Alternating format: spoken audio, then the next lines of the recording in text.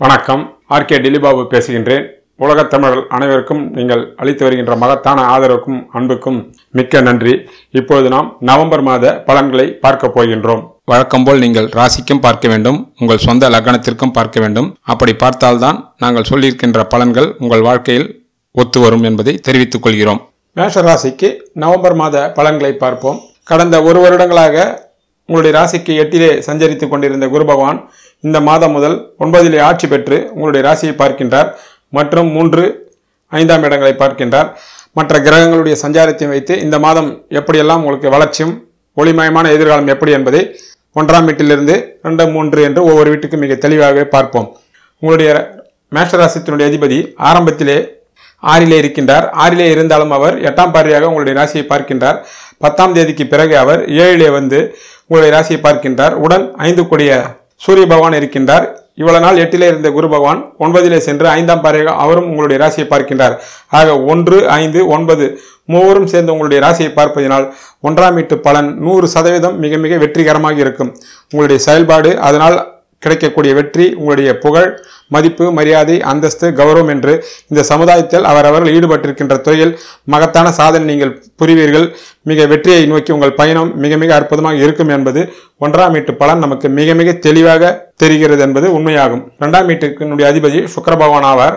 அவர் 8 இருக்கின்றார். அவர் 8 இருந்தாலும் தான் வீட்டை தானே பார்ப்பதினால் 2ஆம் வீட்டினுடைய பலன் எந்த வகையிலும் கெடாது. தனப்பிராப்தி இருக்கும், பணம் எல்லா வகையிலும் வந்து கொண்டே இருக்கும்.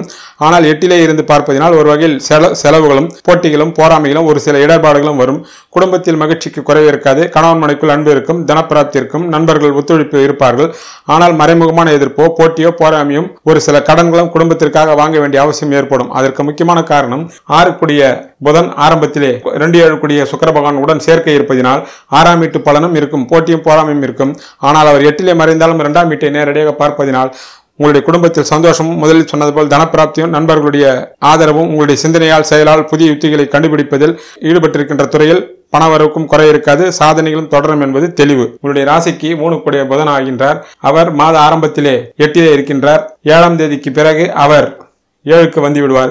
8 இருக்கின்ற காரணத்தினால் ஆரம்பத்திலே இளைய சகோதரர் மூலம் ஒரு சில சங்கடங்கள் இருக்கும். அது மட்டும் காரணம் இல்லாமல் அவர் 6, 8 கூடிய பரிவர்த்தனையாக இருப்பதனால் இளையவர்கள் மூலம் ஏதோ ஒரு வகையில் சங்கடங்களோ போட்டிகளோ போராமைகளோ அல்லது வீண் வரிய செலவுகளோ விரோதங்களோ இருக்கும்.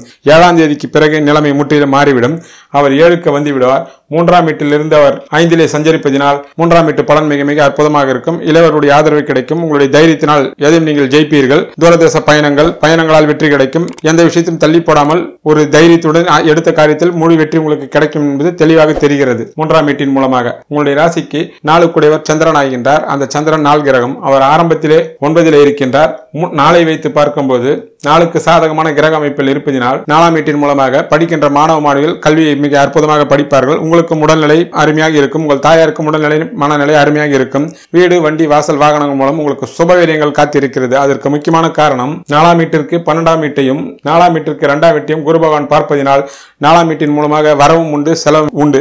அந்த செலவுகள் முழுக்க முழுக்க சுபவீரியம் என்று நீங்கள் எடுத்துக்கொள்ளலாம். வீடு வாங்குவதன் மூலமாக, வாகனங்கள் வாங்குவதன் மூலமாக, இன்ப சுற்றுலா மூலமாக எல்லா விதமான சுபவீரியங்களும் கட்டாயம் ஈடுபடும். எல்லா விதமான சுபவீரியங்களும் கட்டாயம் வரும் என்பது 4ஆம் வீட்டின் மூலமாக தெளிவாக தெரிகின்ற உண்மையாகும். ஒரு சிலருக்கு இன்ப சுற்றுலாமையும், ஒரு சிலருக்கு அரசாங்கத்தின் மூலம் ஆதரவும் மதிப்பும் மரியாதையும் கிடைக்கும். ஈடுபட்டிருக்கின்ற துறையில் 4ஆம் வீட்டின் மூலமாக சகல விதமான நன்மைகள் நீங்கள் பரிபூர்ணமாக எதிர்பார்க்கலாம். மேஷத்திற்கு 5 கூடியவர் சூரிய பகவான் ஆகின்றார். அவர் ஆரம்பத்திலே 7 நீச்சம் அடைகின்றார். நீச்சம் அடைந்தாலும் அவர் வாங்கியிருக்கின்ற சாரன் குரு பகவானுடைய சாரம் வாங்கியிருக்கிறார். அவர் 9 ஆட்சி பெற்று 5ஆம் வீட்டை பார்ப்பதினால் 5ஆம் வீட்டின் மூலமாக உங்களுக்கு எந்த விதமான பெரிய மைனஸ் பாயிண்ட் எதுவும் நடக்காது. 5ஆம் வீடு என்பது உங்களுடைய மதிப்பு, உங்களுடைய மரியாதை, உங்களுடைய எண்ணங்கள், உங்களுடைய சந்தோஷம், மகிழ்ச்சி, தெய்வத்தினுடைய பரிபூர்ண கடாட்சம், நீங்கள் ஈடுபட்டிருக்கின்ற துறை, அதுவும் முக்கியமாக புகழ் என்கின்ற மிகப்பெரிய இடத்தை கொடுக்கக்கூடிய 5. அதற்கு எந்த விதமான பிரச்சனையும் இருக்காது. அது மட்டுமில்லாமல் உங்களுடைய பிள்ளைகளையும் பேர குழந்தைகளையும் குறிக்கக்கூடிய இடம். அவருடைய வாழ்க்கை மிக மிக அற்புதமாக இருக்கும். அது அவரவர் வயது கேட்டார்மோல் சாதனைகள் அவர் படைப்பார்கள். இளம் வயதிலாக இருந்தால் படிப்பிலும் சரி, திருமண வயதில் இருந்தால் மிக பிரமாதமான திருமண முயற்சியும் நடக்கும். குறிப்பாக குழந்தை பாக்கியம் இல்லாதவர்களுக்கு மிக அற்புதமான குழந்தை பாக்கியம் இந்த காலகட்டத்தில் ஏற்படும். சொந்த தொழில் செய்வர்களாக இருந்தாலும் சரி, பணிபுரிகளாக இருந்தாலும் சரி, சாதனை படைப்பார்கள் என்பது தெளிவு. ஆனால் 17ஆம் தேதிக்கு பிறகு அவர் 8 மறைவார். 8 மறைந்தாலும் அவருடைய வளர்ச்சி எந்த வகையிலும் பாதிக்காது. காரணம் 5ஆம் வீட்டிற்கு அவர் 4 வருவதனால் அதனால் எந்த பிரச்சனையும் இல்லை. ஆனால் உங்களுடைய முயற்சி தங்கும், தடையும் ஏற்படும். போட்டியும் பொறாமை ஏற்படும், மற்றவர்கள் விமர்சனம் செய்யக்கூடிய அளவுக்கு ஒரு சில சம்பவங்கள் நடக்கும் என்பது 5 கூடியவர் 8 மறையக்கூடிய பலன் அதுதான் என்பது தெளிவு. மேஷத்திற்கு 9 கூடிய குரு 9 இருக்கின்றார். இவ்வளவு நாள் அவர் 8 இருந்தார். மேஷத்திற்கு 6ஆம் வீட்டு அதிபதி ஆரம்பத்திலே 8 இருக்கின்றார். பிறகு அவர் 7 வருவார்.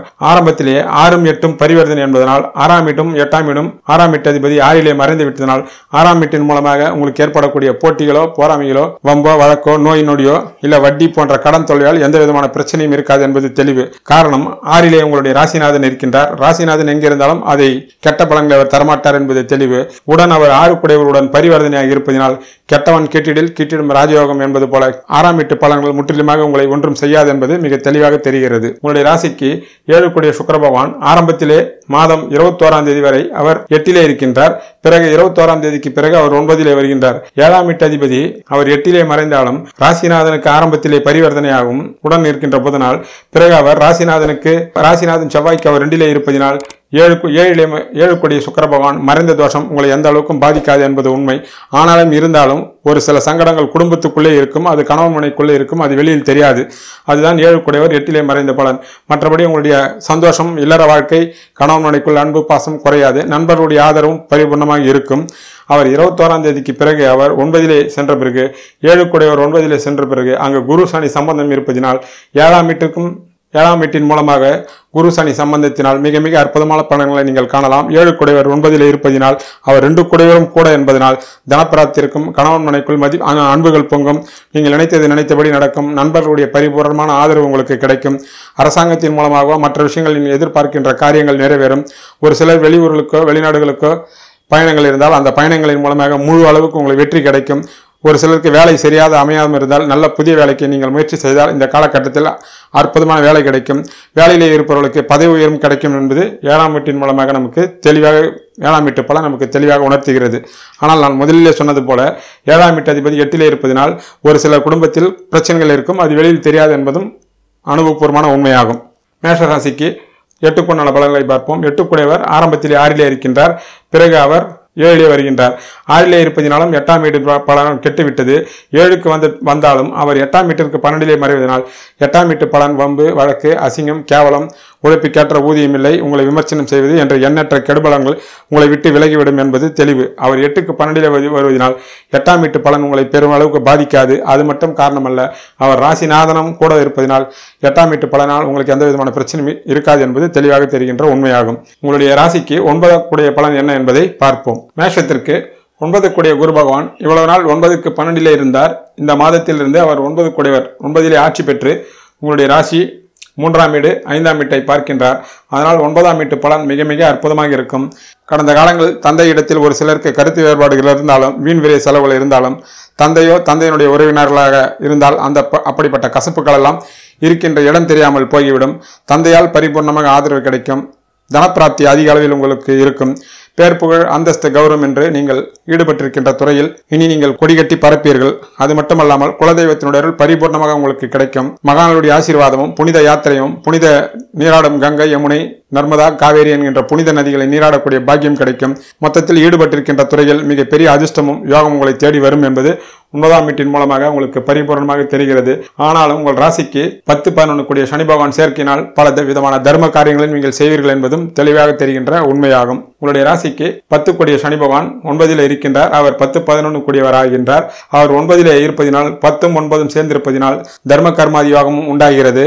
ஆனால் தொழில் துறையில் இருப்பவர்களும் சரி பணிபுரியவர்களும் சரி மகத்தான சாதனை படைக்க தொடங்குவீர்கள். பணிபுரியவர்களுக்கு ஒரு சிலருக்கு இடமாற்றங்கள் வரும். அந்த இடமாற்றம் பெரிய நல்ல மாற்றமாகவும் நல்ல முன்னேற்றமாகவும் அமையும். ஒரு சிலர் விரும்பிய இடத்திற்கு நீங்கள் பணிமாற்றம் செய்து கொள்ளலாம். தொழிலில் இருப்பவர்களுக்கு புதிய பிரான்ச்சை ஆரம்பிக்கலாம். தொழில் கொடிகட்டி பரப்பீர்கள். ஆனாலும் வீண் வெறிய செலவுகளும் ஆகும். ஆனால் அது சுபவீரங்களாக நீங்கள் எடுத்துக்கொள்ளலாம். காரணம் 10க்கு 12ஆம் வீட்டில் 9 இருப்பதினாலும் அவர் விரையாதிபதியான குருவுடன் சம்பந்தம் இருப்பதனால் உங்களுக்கு தொழிலுக்காக கூடிய செலவுகள் அத்தனையும் சுபவீரங்களாக இருக்கும் என்பது தெளிவு. அது மட்டுமல்லாமல் தொழில் துறையில் நீங்கள் பெரிய விஐபி அந்தஸ்தையும் உங்களுக்கு கிடைக்கக்கூடிய அளவுக்கு வாய்ப்புகள் உருவாகும். காரணம் தர்ம கர்மாதி யோகத்தின் பலன் அதுதான் என்பது 10ஆம் வீட்டின் மூலமாக நமக்கு தெளிவாக தெரிகிறது. உங்களுடைய ராசிக்கு 11 கூடியவர் சனி பகவானே ஆகின்றார். அவர் 9 இருந்து 3ஆம் பார்வையாக 11ஆம் வீட்டை பார்ப்பதினால் மூத்த சகோதரர் மூலமாக உங்களுக்கு சகல விதமான நன்மைகள் நீங்கள் எதிர்பார்க்கலாம். எண்ணிய காரியங்கள் உங்களுக்கு முழு அளவில் ஈடாகும். ஒரு சிலர் பொன் பொருள் சேர்க்கையும் ஒரு சிலருக்கு அபரிதமான செல்வாக்கும் தனப்பிராப்தியும் வரும். ஒரு சிலருக்கு நீதிமன்றங்களில் வழக்குகள் இருந்தாலும் அது உங்களுக்கு சாதகமாக வரக்கூடிய வாய்ப்புகளும் உருவாகும். நீங்கள் நினைத்த லட்சியத்தை நோக்கி உங்களுடைய வாழ்க்கை பயணம் அமையும் என்பது 11ஆம் வீட்டு மூலமாக நமக்கு தெளிவாக தெரிகின்ற உண்மையாகும். உங்களுடைய ராசிக்கு 12 கூடியவர் குரு பகவானே ஆகிறார் மீனத்துக்கு. அவர் 12க்கு 10 9 ஆட்சி பெற்று இருப்பதினால் 12ஆம் வீட்டின் மூலமாக உங்களுக்கு ஆகக்கூடிய செலவுகள் அத்தனையும் இனி சுபவீரியங்களாக இருக்கும். அது தொழில் மூலமாகவோ உங்கள் குடும்பம் மூலமாகவோ உங்கள் பிள்ளைகளுடைய வளர்ச்சிக்காக இருக்குமே தவிர வீண் வெறிய செலவுகளாக இருக்காது. ஆனால் ஒரு சில தான தர்மங்கள் செய்வீர்கள், தீர்த்த யாத்திரை செல்வீர்கள். மகானுடைய ஆசீர்வாதம் உங்களுக்கு பரிபூர்ணமாக கிடைக்கும் என்பது 12ஆம் வீட்டின் மூலமாக நமக்கு தெளிவாக தெரிகிறது. ஆக ஒட்டுமொத்தமாக மேஷராசிக்கு நவம்பர் மாத பலம் ஒரு அதிர்ஷ்ட மாதமாகும். ஒரு மிகப்பெரிய வெற்றியை நோக்கி உங்கள் பயணம் செல்லும். விரைவிலே 9 இருக்கின்ற சனி பகவான் 10 ஆட்சி பெற இருப்பதனால் மிகப்பெரிய வெற்றியும் மிகப்பெரிய ஒளிமயமான எதிர்காலத்தை நோக்கித்தான் உங்கள் பயணம் அமையும் என்பது இந்த நவம்பர் மாதத்திலே அவரவர் நீங்கள் உணர்வீர்கள் என்பது மேஷராசிக்கு கிரகங்கள் காட்டுகின்ற உண்மையாகும். மேஷராசிக்கு உண்டான தெய்வ வழிபாட்டினை பார்ப்போம். முடிந்தவர்கள் காவேரி சென்று துலாஸ்தானம் செய்து ரங்கநாத பெருமாளையும், முடிந்தவர்கள் ஸ்ரீரங்கம் சென்று காவேரியில் ஸ்தானம் செய்து ஸ்ரீ ரங்கநாயகி தாயார் ரங்கநாதரை தரிசனம் செய்து, அருகாமையிலே உள்ள திருவணிக்கா சென்று அகிலாண்டேஸ்வரி ஸ்ரீ ஜம்பிகேஸ்வரரை தரிசனம் செய்து வரவும். அது மட்டுமல்லாமல் முருக வழிபாடும் கந்த சஷ்டி கவசமும் உங்களுக்கு மகத்தான பலன்களை கைமேல் தரும் என்பது உண்மை. குரு பயிற்சியினுடைய பலன்களை ஏற்கனவே விட்டுள்ளோம். மிகவும் விரிவாகவும் தெளிவாகவும் பேசியுள்ளோம். பார்க்காத நண்பர்கள் அதை பார்த்துவிடவும். சனிப்பெயர்ச்சி பலன்களை நவம்பர் மாதம் 9ஆம் தேதி சனிக்கிழமை என்று விடவுள்ளோம். அதற்கு முன்னால் சனி பகவானுடைய சிறப்புகளையும் பெருமைகளும் பேசியுள்ளோம். அந்த வீடியோவை பார்த்தால்தான் சனிப்பெயர்ச்சி பலன்களை உங்களுக்கு விரிவாகவும் தெளிவாகவும் புரியும் என்பதால் சனி பகவானுடைய சிறப்புகள் விட்டுள்ள வீடியோவை நீங்கள் அனைவரும் சனிப்பெயர்ச்சிக்கு முன்னால் கட்டாயம் பார்த்து விடவும். நன்றி, வணக்கம்.